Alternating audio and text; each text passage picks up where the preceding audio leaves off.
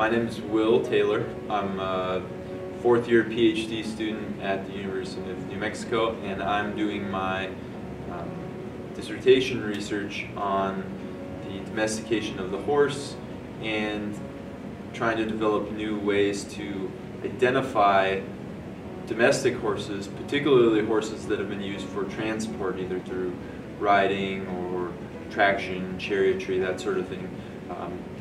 Hoping to develop techniques to identify that archaeologically just from the skeleton of the horse.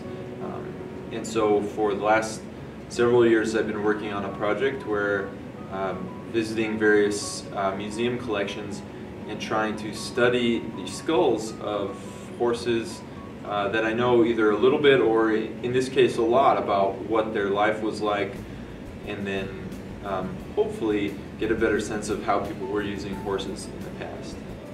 Essentially, I began to identify some interesting grooves to the nasal portion of the skull in some of my archaeological specimens, and after playing around in a lot of different museum collections with wild horses, with domestic horses, I started to notice that these seemed to be pretty pronounced in many domestic horses and very infrequent in wild specimens. So, however, they're incredibly difficult to measure in any meaningful way because we're talking about at the largest size between 1 millimeter to 2 millimeters in depth.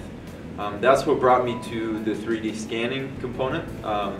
With the 3D Next Engine 3D laser scanner that I've brought with me,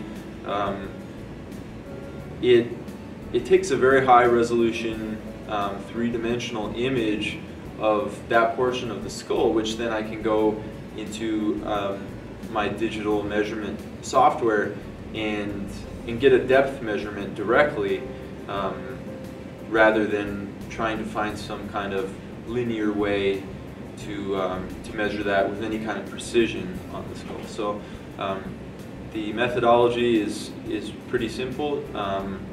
Basically, the scanner will take a series of images by repeated sort of swaths with the laser, and then either automatically or in post-processing we can combine these to create a three-dimensional model.